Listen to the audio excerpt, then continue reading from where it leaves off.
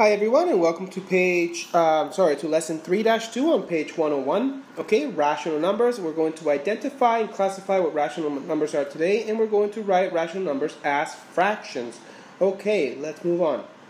Let's start by identifying what rational numbers are. We've looked at this before in the study guide, and you will see it again if you're watching the study guide after this. A rational number. A rational number, the simplest rational number, is just any natural number. A natural number is just like when you count. Let's say you're counting pencils, you count 1, 2, 3, 4, right? Those are natural numbers. But 0 is not a natural number. So 0, now we have a new category for zeros and natural numbers called whole numbers. Okay? So whole numbers are also natural numbers, but natural numbers are not whole numbers. Okay? And then we have integers. Integers are positive and negative whole numbers, right? That include natural numbers and the number 0. And then we have rational numbers. Rational numbers are fractions, integers, whole numbers, and natural numbers. But an integer cannot be a rational number. A whole number cannot be an integer. A natural number cannot be a whole number, and so on. So these don't go out. They just go in. They involve. It's like an umbrella. When you first learned to count using the numbers 1, 2, 3 as when you were young, you were using members of a set called natural numbers. If you add 0 to the natural numbers, the result is the whole numbers. The whole numbers and their opposites make up the set of integers. So negative numbers and positive whole numbers, including the 0. Any number that can be written in the form of AB without B being a 0, because when you have it written like this is a fraction, but you can't divide a fraction by 0, otherwise you get 0. So B cannot be 0. This is part of the set of rational numbers. Okay? Some examples of rational numbers are shown below. These are all rational numbers. They include all of these numbers. All of these numbers can be written as a fraction. Okay, let's start now with page 101. Write each rational number as fractions. Okay, so we have this rational number here, what we also call a mixed number. We have 6 over 1/6, right? 6 and 1/6. So what we do here when we want to, this is just a little review from back in 5th grade, when we want to convert this into an improper fraction, okay, we multiply, okay, multiply the denominator with the whole number, and then we add the numerator. So it would be 6 times 6 is 36 plus 1 is 37 over 6, and that's an improper fraction right there, okay? And now we're going to convert this negative, okay, convert it into a fraction, and what we do is we simply just put it over 1, okay, and it becomes negative 23 over 1, okay, or the whole fraction becomes negative. So let's practice. 3 times 4 is 12, plus 2 is 14 over 3. Okay, and that can't be simplified. And then 7 over 1. There you go. There's your key answer. For example 2, on page 102, we look at how we can write a decimal as a fraction in simplest form, right? Remember that you just have to look at the place value of where it is, and you have a tenth and a hundredth, so it's 64 hundredth, 64 over 100, and then you simplify. This can be divided by 4, and this can be divided by 4, and you get 16/25. Okay, that's the way to do that. And this is just a nice little reminder of the place values.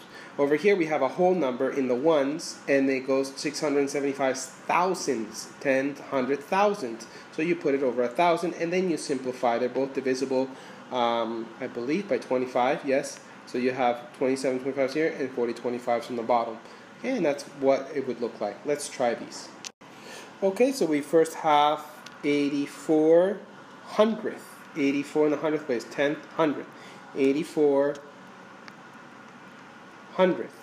And when you simplify that, you know that this is divisible by 4, and you know when a number ends in 4, okay, or the last number is divisible for like 4 or 8, that the whole number can be divided by 4. So when you divide them both by 4, you get 21 over 25.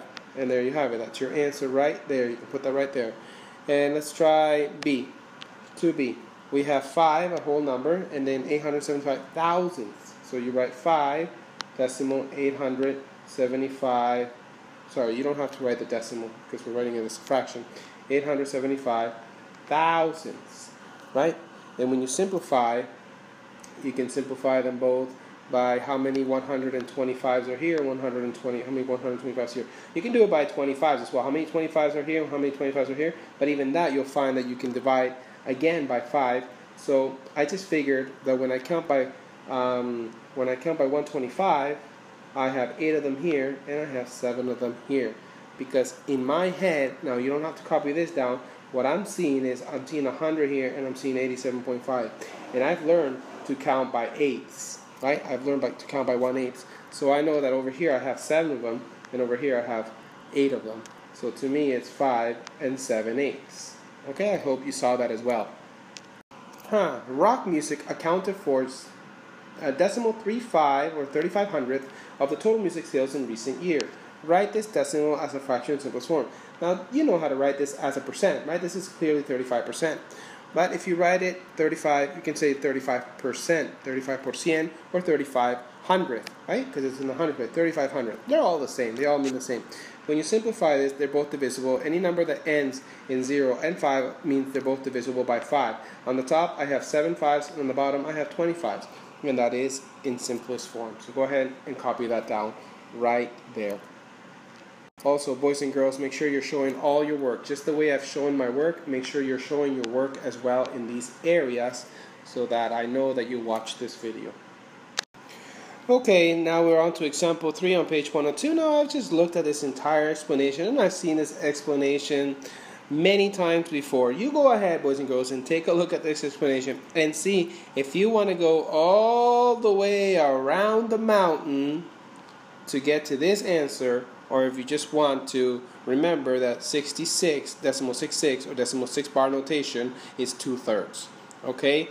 A lot of us know that 66% is 2/3. We've memorized that. But they want you to look at this entire operation over here, okay, where you use 10 to multiply, and then you take away the n, I mean 9n, you divide the 9 out of it, and now you have n equals 6 over 9, or 2/3 when you simplify it. This is one way you can do it. Now, when you have a repeating factor such as 0.42 bar notation, that's not going to go over 100, because if it goes up to 100, then you're saying that there's a terminating 0 right here. It cannot go over 100. The rule is that it must go over 99, and you simply get rid of this 0 decimal right here, right? There we go. Okay, and then you simplify.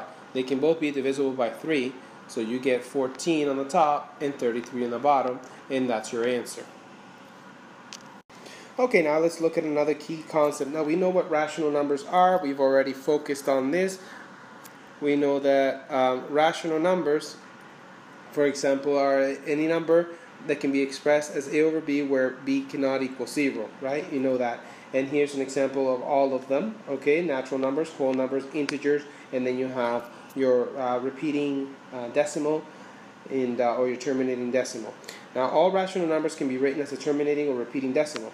Decimals that neither terminate nor repeat, such as the numbers below, are called irrational numbers. So the opposite. Pi is an irrational number. It doesn't repeat. 1, 4, 1, 5, 9, 2. There's no pattern. And over here we have this 8. We have 1, 7, and then 8, and then 7, 7, and then 8, and then 3 7s, and then an 8. So the same block of digits does not repeat. These are irrational numbers, and they can often be infinite. They just keep going. And as you can see, we're going to look at this further in chapter 4. Okay, and lastly, for our last example here, we're going to example 4 on page 103. We're going to identify all sets to which each number belongs to. Okay, so we have negative 2 6/11. Since negative 2 6/11 can be written as, when you convert it, you multiply the bottom. 11 times 2 is 22, plus 6 is 28, so negative 28 over 11 as a rational number. You can also divide the 28 divided by 11, and you have your decimal as well. Okay, example B, you have 1 3 1 3 3 1 3 3 3 3 1. This block will never repeat. This is a non-terminating and non-repeating decimal. Okay, it doesn't end and it doesn't repeat, so it's an irrational number. What about 45? Well, 45, when you're counting, when you first learn to count, in first grade or kindergarten, you could count up to 45 easily. Okay, now that's just a normal, natural number. It's also a whole number. It's not broken up. It's an integer, and is also a rational number. So this one qualifies as all of them. Let's identify these. 0. 0 cannot be a natural number. When you start counting, you don't start counting at 0. You start counting at 1. So it's not a natural number. But it is an integer, and it's also a rational number. And is it a whole number? Yes, it is. B. 1 and 4/5. 1 and 4/5. It is a mixed number. Okay, it's not a whole number. It's not a natural number, and it's not an integer because it's not a whole number. Okay, so it can only be a rational number. And 4C. We have 1.4, 142, 13, 562. Oh, okay. It doesn't seem to end because we have the ... there, and it seems to go infinitely. So there's no way to identify this number but as an irrational number. And there you have it. These are your key answers as they are. So just copy those down. Okay. Okay, and now we have the guided practice. Please leave this for class so we can do it as a warm-up together. But complete the independent practice on your own. If you need any help, remember you can always reference the examples in the textbook. Example 1, example 2, and so on. Only page 184 will be your independent practice. See you in class.